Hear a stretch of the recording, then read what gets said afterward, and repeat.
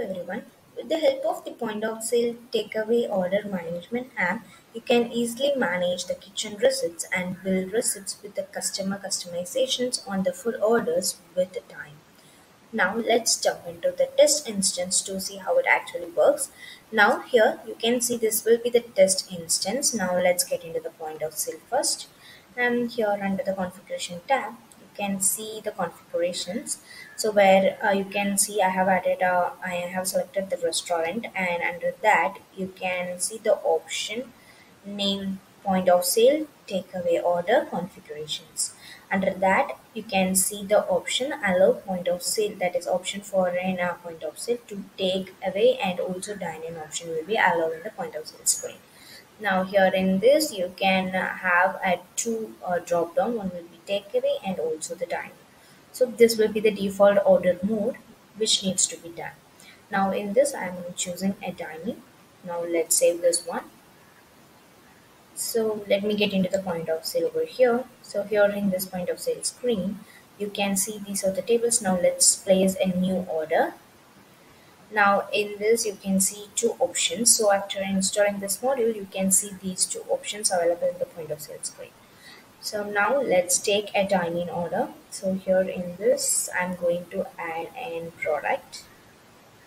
Okay. So after adding the product in the cart, you can see an customer. I'm adding the customer, and also you can see an order. Now the order will be sent to the kitchen.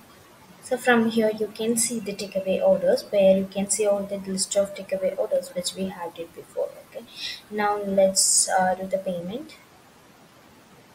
Okay, now in this page, in the receipt, you can see the dine-in order option will be added in the receipt as default. Okay. Now like the same way, let's place in another order in takeaway mode. Now I'm going to add a product into the cart. So after adding the product into the cart, let's select the customer.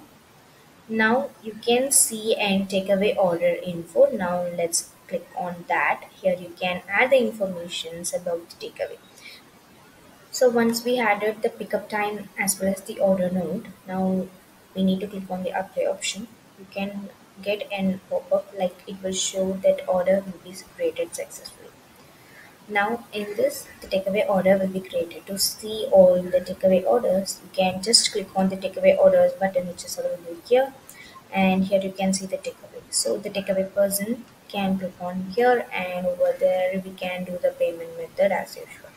And in the receipt you can see a takeaway order and also the pickup time and also the pickup node that we have added. Like the same way from the backend, let's get into the orders, where you can see the pickup order. This will be the order which we have created and which will be the done state.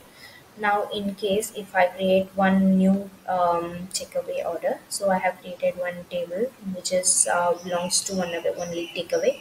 So now in this I added some products and I'm using the takeaway. Now I'm adding the customer, and here in this I'm going to add a pickup time and also the order node. So once all the information is added, now click on the apply option. Now from the backend, you can see the orders, and in this you can see an stage which will be in the stage of takeaway. Now if we process the takeaway order over here,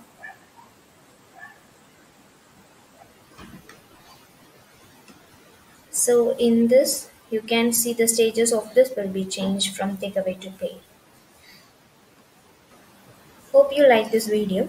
If you have any queries regarding this video, you can ask in the comment box. We will definitely solve your queries. And if you feel this video is helpful to you, you can like this video and subscribe our YouTube channel for more Odoo related updates. Thanks for watching.